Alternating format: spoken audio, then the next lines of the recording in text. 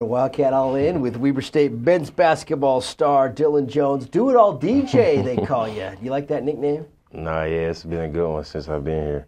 You know, you kind of do that, though. You lead the team in points and rebounds and assists and steals this year and free throw percentage in the Big Sky and so many things. So you kind of do it all. But let's go a little bit, take back and get to know you a little bit. How did you come from Columbia, South Carolina, and get here to Ogden, Utah?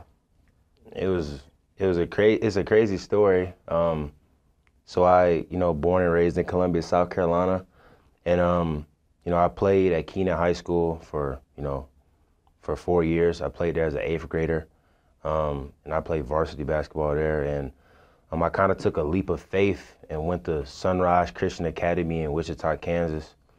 And I kind of was able to go there and grow up a little bit, and it was a great experience for me. I met a lot of great people. And then, I basically played that whole year. I had offers early on, but I didn't talk to a lot of schools the whole year. And I honestly was going through it just because I was, I didn't honestly know where I was going to school. And, we were a good team. We were number 3 in the country, and COVID happened. And we were about to go to Geico Nationals, and COVID happened, and everything just shut down. So I honestly didn't know where I was going. And then, I got a call from Coach Daniels one day, and just told me that they was interested in me. And then, that's when recruiting kind of went differently. It was kind of like virtual and digital. So they kind of just had to go off what they seen. And, thankfully they took a chance on me. And a lot of schools started to offer me in the spring, but Weber State stood out.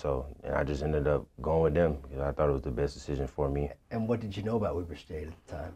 So I knew that I have aspirations to play professionally, and obviously everyone knows Dame, but I did research and I knew about, Davion Berry, Joel Bollenboy, Jeremy Singleton, Scott Bamforth, and the list goes on, Jarek Harding. I knew about those guys, and, maybe they weren't NBA all-stars like Dame, but I knew that they were, doing something that I wanted to do, and that was just, play professionally. So just seeing the track record of them have that many good players, it stood out to me, and, at the time Coach Ray was the coach, and it was a lot of, it was almost like a cycle of them, they kind of connected. I knew that, Dame played with Bamforth, and then Bamforth played with Barry, and then, somehow Singleton came in, and then Harding touched Singleton. I knew kind of how they just had a revolving door of talent, and I just knew that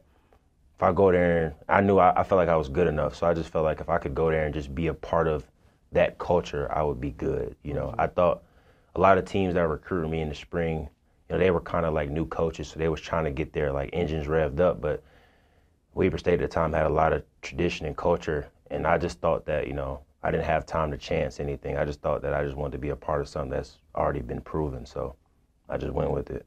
And you have embraced the history, and you do ask about that. You keep track of some of the Wildcat greats for sure. Mm-hmm. And you are on the list and moving up that list fast about rebounding. Mm-hmm. What is it that you love about rebounding, and what makes you such a good rebounder? Well, what I love about it is I just think that it shows a rebound is a passion stat, I like to call it. If you're playing hard, you're going to just get rebounds. But I remember my freshman year, and I was, trying to figure it out, just like any freshman, not playing well. And my brother told me, he was like, you got to do something that's going to make yourself stand out. And I didn't know, he was like, whether that's rebounding, scoring, because, everyone wants to score. That's just what college basketball is. But you got to find something else that's going to make you, stand out, whether that's defense, steals, whatever, rebounding, diving on the floor. You just got to find something that's going to make you more appealing than the next person, because everyone wants to score.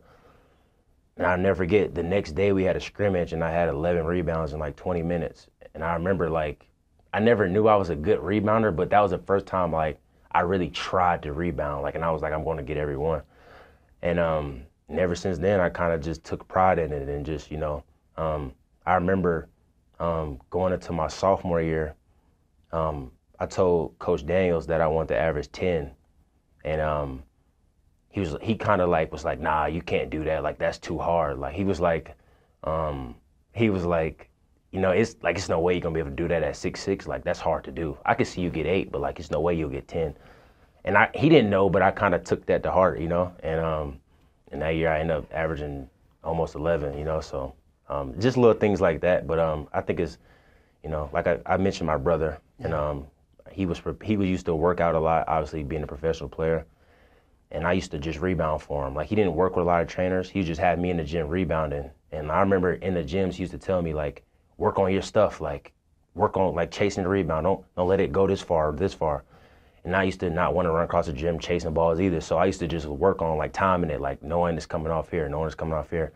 So while he was getting better on the court, I was getting better rebounding and didn't even know it. So there is kind of a science behind it, right? Where you can you tell, based on the shot, where that ball might go? Yeah, like, I know, like, instinctively how it's going to happen. And I don't know if anybody sees me, like, during pregame warm-ups, like, when everyone's shooting, like, I'll stand under the basket and I'll, like, actually, like, practice rebounding and actually, like, just work on, like, my timing and, like, where it's coming and, like, just get my instincts flowing and just knowing, like, where the ball is coming.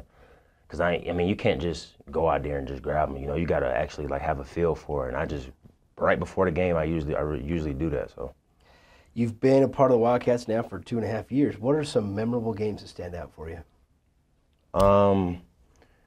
Utah State has to be up there, going and winning in there, coming back the way we did with the student section, quieting them. That was pretty good. And also, I would say that one and probably beating Montana in the tournament last year, just because, like, my freshman year, we lost to them in the tournament. And I just remember that moment of, like, because I remember that moment because, I've never really lost in the playoffs before. And I just remember, like, feeling like that feeling of coming up short. And the way that game started out, my second year, we were down 12-0, and it's like, is it going to happen again? And the way for us to come back, and I played really well, I think that has to be up there. Yeah. For sure. And also, I mean, obviously Montana, the one we just won there at Montana, just the way we won that, Steven hit a big shot. That has to be up there as well. Anytime you can win there. And your 21 rebounds helped, for sure. Okay, a few rapid-fire questions. Who's your favorite pro athlete of any sport? Any sport? Let's go LeBron James. Okay. Yeah. Who's your favorite team? Maybe you have a favorite NBA team? No, I just really watch basketball. Yeah. Growing up being a Lakers fan because of Kobe Bryant, but I could say the Lakers. Mm-hmm. You participated in the camp with the Damian sponsor last summer. What did you learn from that experience? I learned more. I tell people all the time, I learned more off the court than on the court there. Just being up close with Dame and, like, knowing what gets him ticking and, like, just, like, different methods he used, like, I think that's what really helped me, or what I learned from that camp was, like, just how to approach stuff, how to really, like, mentally get yourself going and, like, use anything as fire, That's what I feel like I learned most from that camp. Favorite food? Cereal. And I shouldn't be my favorite food, but I grew up, like, eating and loving cereal because I love milk, so. Start the day every day with that? Nah, not too much now because it's so unhealthy. I'm trying to be better, but cereal, especially growing up, that's always been at the top of my list. Favorite ice cream flavor? Another unhealthy thing. Do you have a favorite ice cream flavor? Vanilla, not even close. Oh, just vanilla. Yeah, just simple. Just simple. What's your dream vacation if you could go anywhere? Probably somewhere just international. I've never been nowhere international before, so maybe like Bora Bora or something like that. Just somewhere where the trees and water is different. Just something to see. What's one thing that a lot of people don't know about Dillon Jones? A lot of people don't know that I probably put like others before myself like 90% of the time, whether that's making an extra pass or, going to pick up my teammate that called me 10 minutes before he got tutoring to go take him to tutoring. I usually go out my way to try to help people, because I think that's why I play well. I try to like incorporate things like that to say like, you know, put out good energy in the world to, you know, so I can play well. You're a treat to watch for Wildcat fans. I know there's a lot of basketball ahead of you, but it's fun to watch. And thanks for getting to know us, and thanks for being all in the Wildcats. I for sure appreciate it. Go Wildcats.